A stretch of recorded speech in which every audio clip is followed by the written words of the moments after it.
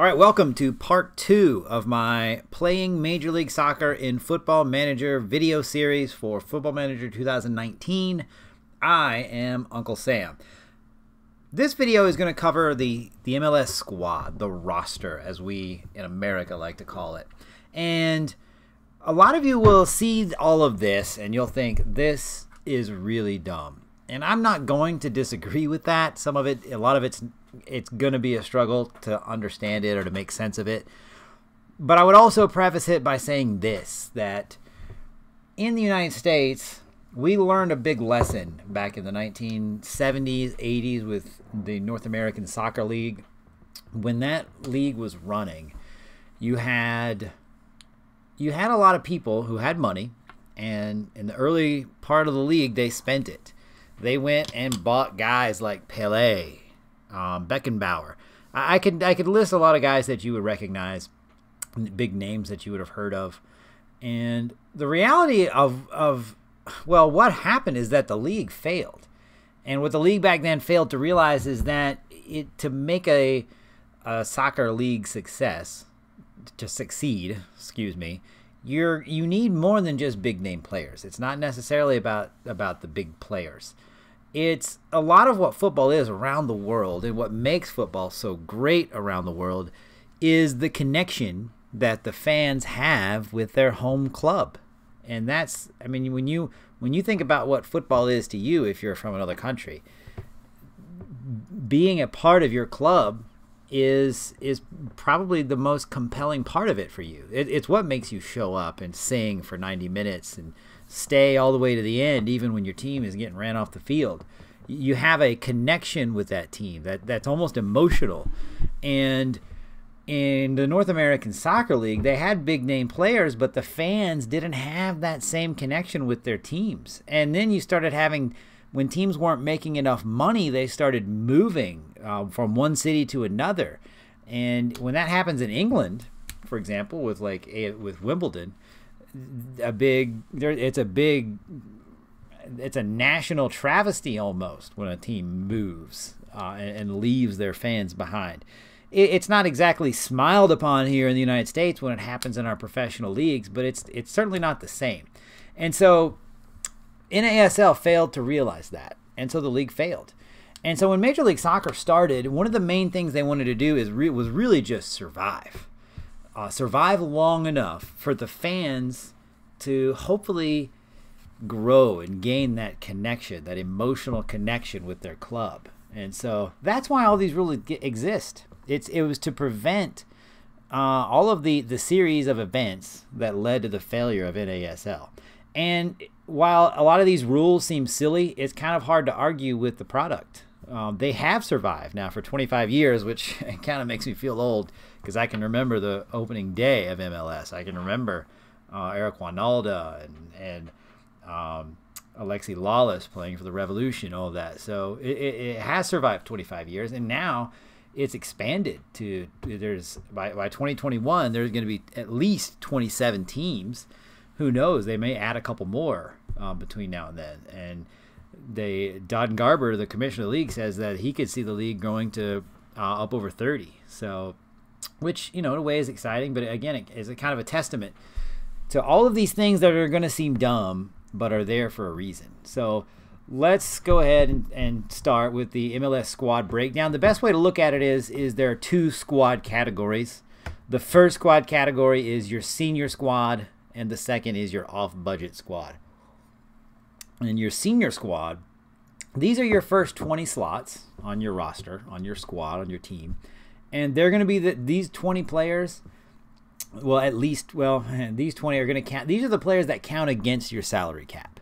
All right, so your senior squad covers the first 20 slots. And again, they count against your salary cap, which in the first season is $4,035,000. And I have that in US dollars. Obviously, if you're from another country, that number is going to be different.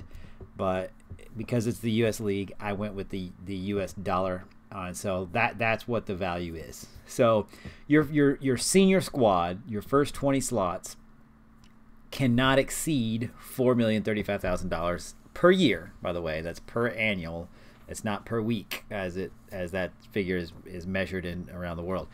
But so your contract types that fall under the senior squad category, your designated players, right? You have 2 designated players. You do have an option to buy a third for $150,000, and most teams will because they want to. Your designated players, and we'll look at them in a moment, but these are going to be your top players. These are your David Beckhams. These are the ones that you can bring in. You can pay a huge salary, as much as your board will allow, but it'll only count a certain amount against the cap.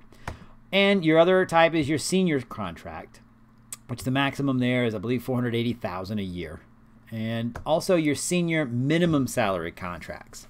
And these are if needed to fill out the 20 senior slots. And we'll talk about that in a minute. But these are your designated players, senior players, and your SMS. These are the 3 contract types that fall under your senior squad. These are the guys that count against the salary cap. Your off-budget squad, these are slots 21 through 30. And I did it this way because I feel like this is the best way to understand it. These 10 players, if you have all 10, do not count against the salary cap. So these are guys that you can kind of play with. You can experiment with. If you can get a player to sign one of these contract types, he's not going to hurt you. So he's not going to count against the cap. So it's not really, it's not a total waste of money, right? And so these do kind of make it interesting. So first of all, your first contract type are your reserve contracts, and we'll get into some of the specifics of those in a moment. But you can have a maximum of 6, no more than 6 reserve contracts. These are kind of your minimum salary guys. The minimum salary on a reserve contract, the amount of a reserve contract is $54,500 a year, which is peanuts, and it doesn't count against the cap anyway. So you can have 6, but no more than 4 of these can be non-homegrown reserve players. In an MLS, a homegrown player is defined as a player that you sign from your academy. So you have to, in other words, if you have 6 reserve contracts, then at least 2 of those have to be homegrown players. And now you can have more homegrown players, but you can't have any more than 4 non-homegrown reserve players. And what that is the league is trying to encourage teams to sign more homegrown players to develop their own talent in their academies. And some teams are doing a great job of that. And I'm thinking specifically of the LA Galaxy, Atlanta United. They're a brand new team, but some of the players they've brought through their academy already are pretty phenomenal. And a lot of the guys in the past, but the league is trying to move towards developing and even selling players. Another contract type on your off-budget squad are your senior minimum salary players that are not in the first 20 slots. Now you're probably seeing that and thinking, well, that doesn't make any sense. Are SMS players senior players, or are they off-budget players? Well, it kind of depends. So you have to fill that first 20 slots before you can have an SMS player be off-budget.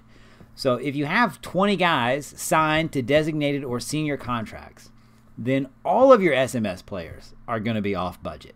But let's say you only have 18 guys that are signed to senior contracts or designated contracts. That means that 2 of your SMS guys are going to be registered as senior players to fill those first 20 slots.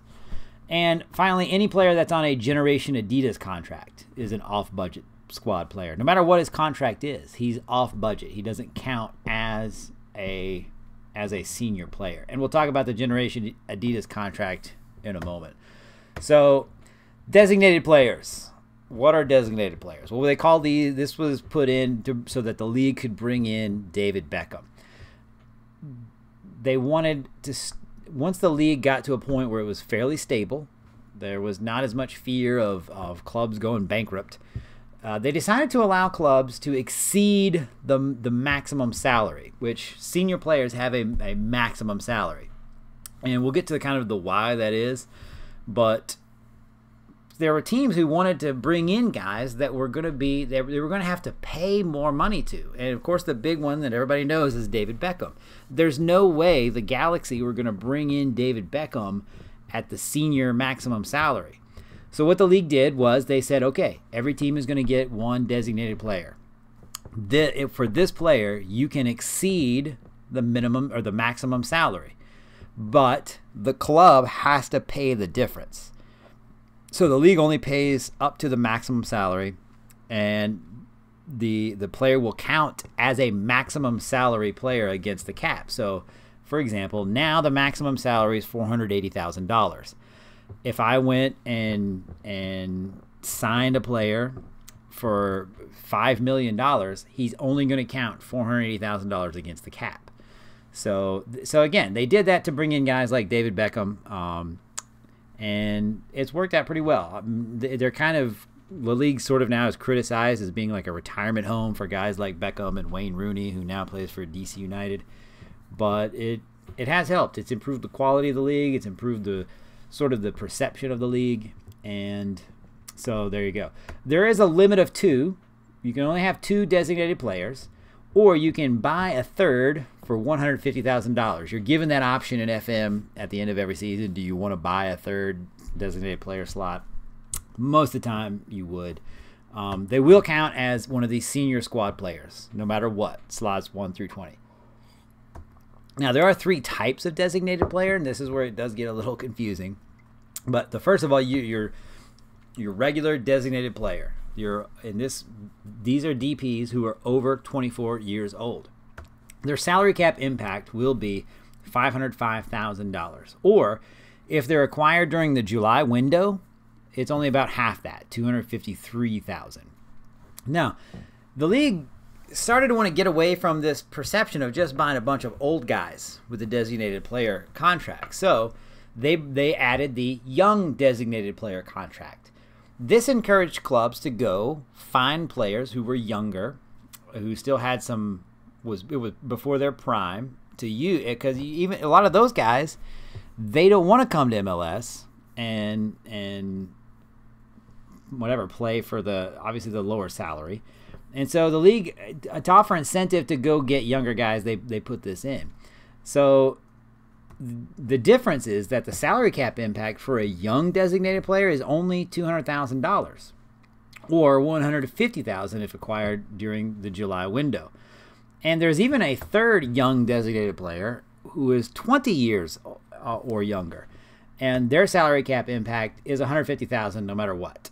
And so those are your 3 types of designated players, and that they're going to be, if you're going to give somebody a designated player contract, no matter how old they are, they better be ready to contribute, because they are obviously occupying quite a bit of the salary cap. Your senior contract players, these should make up the largest part of your squad. The reality is they will. Their maximum salary is $480,000. And their entire salary is going to count against the cap, unless that amount is reduced with the general allocation money you receive, which we'll talk about allocation money in the next video. But it's kind of a brief sum it up. The league gives out general allocation money that you can spend to buy players from other MLS teams. It's essentially an asset that you can use to trade with teams in the league. Or, in this case, you can use it to buy down a player's impact on the salary cap. So if you have a guy signed at $480,000, you can buy his salary down to, say, $300,000 if you have allocation money to do so. Now, these senior contract players must occupy one of the senior squad slots, the 1 through 20 slots. They cannot be on your off-budget squad. All right, and then you have the SMS contract. Their salaries are going to be $67,500 a year. They will occupy an off-budget slot if the senior squad has 20 or more. So I already kind of went over that. But if you have 20 players on the senior squad, then your SMS contract will not count against the cap.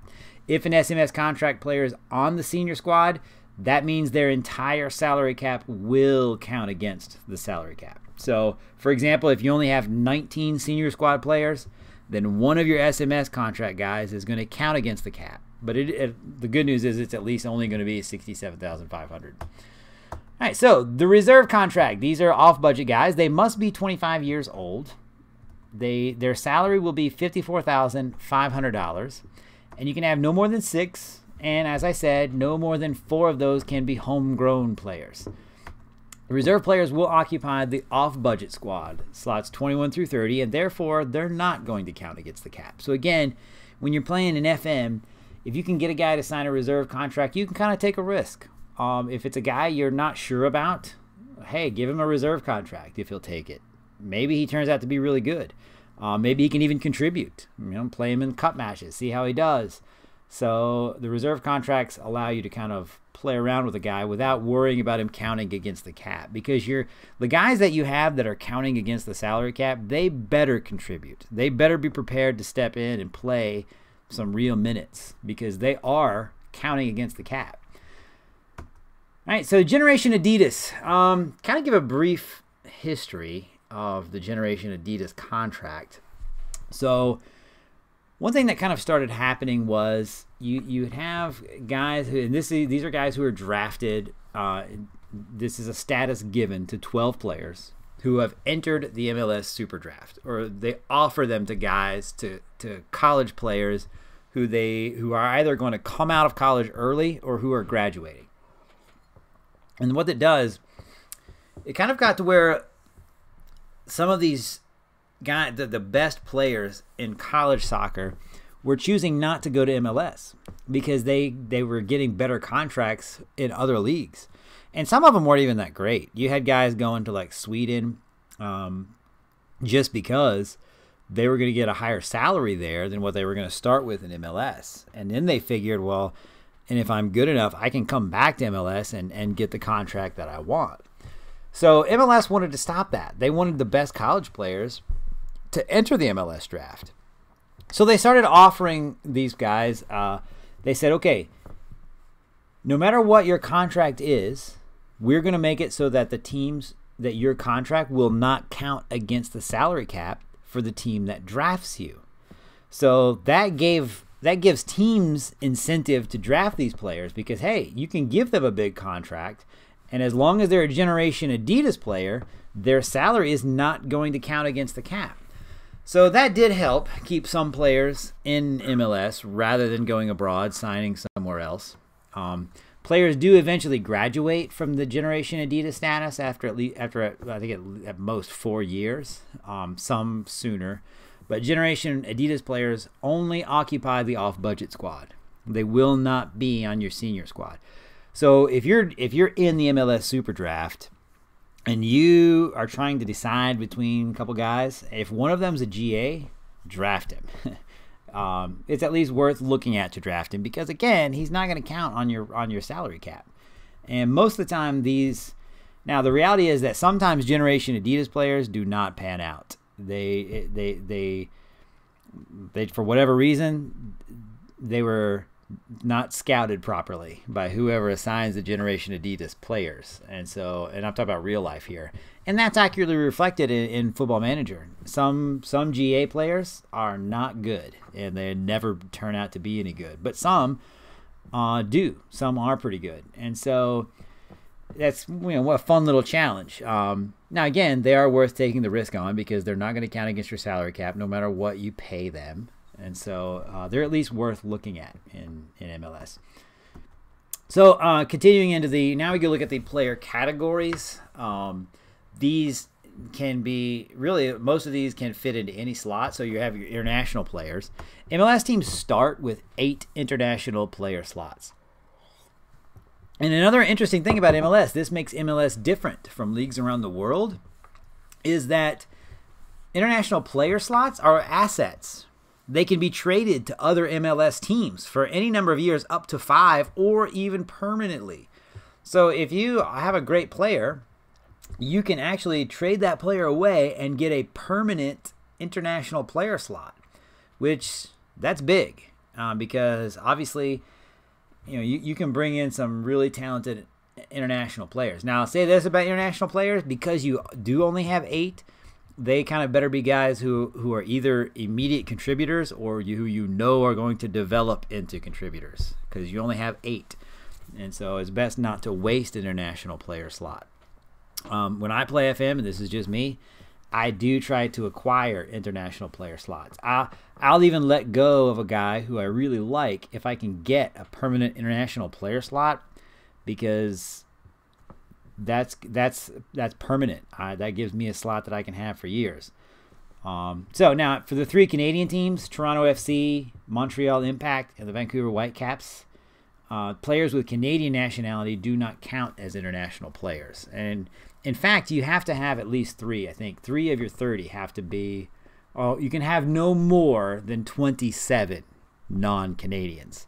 So at some point, if you're going to have a full squad of 30 with one of the Canadian teams, at least 3 of them have to be Canadian. Homegrown players, these are players signed from the club's academy. There is no limit to how many homegrown players that can be signed. Again, MLS wants to encourage the MLS clubs now to encourage their own talent. Or, I'm sorry, to develop their own talent. And this is a way to get them to do that. Homegrown players can occupy either the senior squad or the off-budget squad. There's no permanent designation for that. So with all that said, this is a sample of what your MLS squad might look like.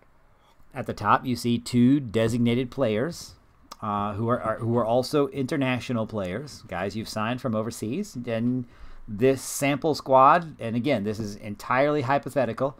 You might also have a 3rd DP who is a young designated player. Now, if your third designated player is a young designated player, you do not have to buy the extra DP slot. That's only if you want a 3rd overage designated player.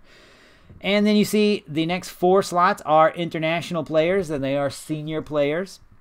And if you'll notice, you get down to where you see a senior player who is a homegrown player. Again, homegrown, they can be senior or off budget. Now, there is only, this roster, this squad, only has 18 senior or designated player contracts.